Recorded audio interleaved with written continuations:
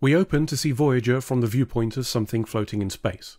There's some incomprehensible bollocks at the bottom of the screen to tell us that it's probably alien. After being teleported aboard, B'Elanna gives it a bit of a poke. We're told it's an unknown piece of alien tech and she wants the chance to get it repaired before the battery is drained. Despite Tuvok's caution, Janeway agrees and it's moved to engineering because, once again, the best place to play with unstable alien tech is next to the warp core. Following the trend of OSHA violations, we plug it straight into the ship to recharge it. With a little bit more power, it's able to have a look around, and finds a screen which reveals it to be that robot from the 1927 film Metropolis. After some more poking, during which the new Delta bot makes a garbled noise that might be an attempt at communication, Kim goes for a nap, leaving B'Elanna to poke alone. It seems Delta bot is struggling to hold a charge because of the plasma in its power supply. Sometime later, she decides to take a break in the mess hall, where Neelix points out that maybe exhaustion isn't the best way to achieve success. Seeing the logic in this, or maybe just wanting to get away from Neelix, she goes for a nap, but not before taking another look at Deltabot, which, and I feel this bears repeating, we have left unsupervised right next to the thing that can blow up the entire ship. Look, all I'm saying is you don't study termites in a wooden laboratory. Why not do this in a cargo bay? Then if it all goes tits up, you can just vent the lot into space.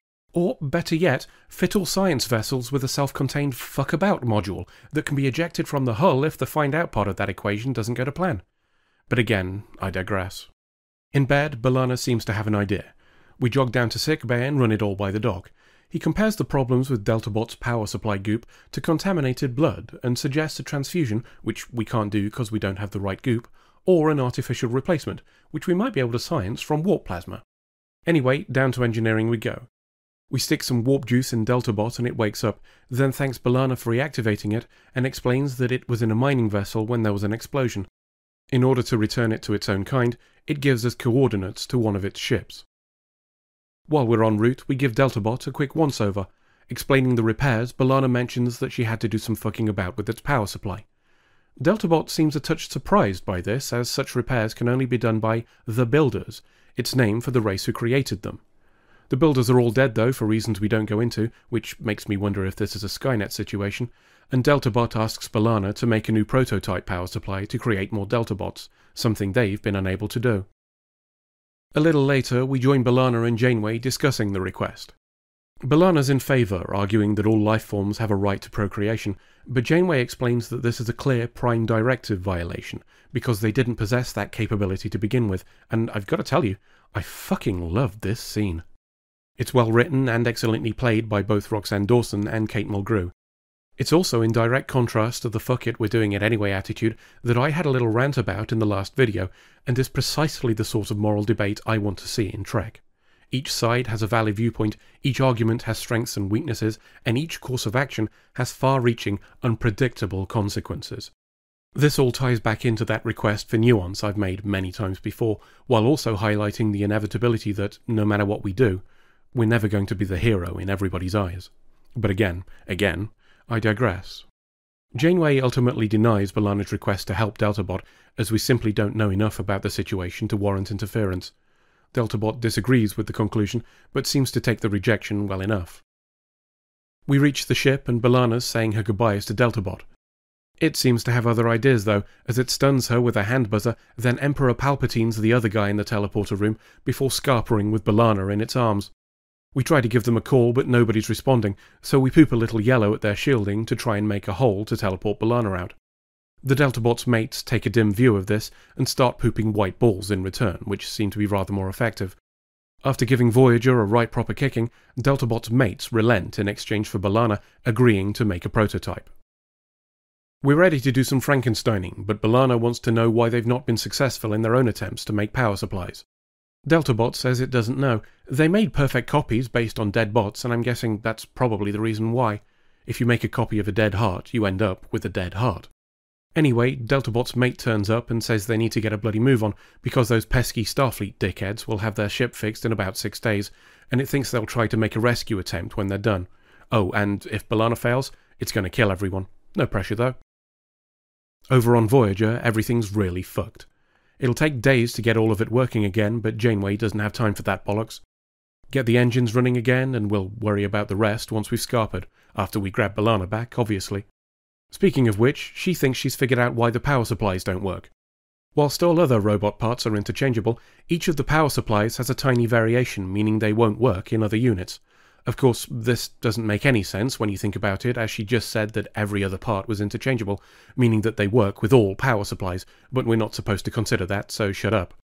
Anyway, she's not sure how she's going to get around that, but we'll work on it. Back on Voyager, they're brainstorming a plan. Attacking was a shit idea, so we're not going to do that again. Likewise, teleporting through the shields still isn't an option. But maybe a shuttle can get inside them and teleport from there. Even better, Paris volunteers to do it, so we won't lose anyone important if it fails. Voyager's engines will be fixed in 12 hours, so that's how long we have to think of a diversion. While they figure that out, B'Elanna's talking to Deltabot as she works. There's some discussion over how artificial life forms are treated by the Federation, with B'Elanna saying that the one sentient robot they have, Data, is treated the same as everybody else, and I have issues with that statement, but I've already digressed twice in this video, so we'll shelve it for now. It's also worth noting that Deltabot neatly sidestepped a question about the builders, reinforcing my suspicion about the whole Skynet thing. As we near getting Voyager's engines back online, Chakotay is updating Janeway. He also has an idea for the diversion, which involves projecting a fake ship. Turns out that might not be necessary though, as while he's explaining it, they detect a real one incoming. Speaking of incoming, Deltabot becomes a parent. B'Elanna's prototype has worked. No time for a baby shower though, as the new ship, that coincidentally has no life signs on and is almost identical, arrives and starts pooping at the first. Voyager pulls back to let them knock the shit out of each other and is hailed by the new ship, which we discover is commanded by a knockoff C-3PO who tells us to stay out of the way. Back on the first ship, B'Elanna asks what's going on. It seems the second ship is under the control of robots made by a different flavour of builder, and with whom the first builders were at war. Thing is, the second lot of builders are extinct too, meaning the war is now just two sets of wind-up toys kicking the shit out of each other on behalf of masters who are already fucked. Guess I was wrong about the whole Skynet thing. Bugger all that though, because Paris is off to do some rescuing. Or not, as he bounces off the shield. Tuvok points him at a hole being opened by all the pooping going on, and off he goes to try that instead. As he does so, B'Elanna is asking why the two robot factions are still fighting after both sets of builders are dead. Deltabot responds that it's what they were made to do. In fact, the builder races called a truce and tried to stop the fighting by disabling the robots. Which is, of course, why the robots had to kill them all. B'Elanna realizes she's given Deltabot the chance to make an infinite army of patricidal robo-wankers. To prevent that, she stabs the prototype, destroying it. Deltabot gives her some Emperor Palpatine in return and tells her to build another. She refuses just as Paris teleports her away, and we scarp her while the two robo-ships carry on kicking the shit out of each other. Later, Janeway and B'Elanna are having a chat about being forced to kill her robo-child, which isn't anywhere near as well written as the previous exchange, but they earned a lot of goodwill with that, so I'll let it go. Then we fly away. End of episode.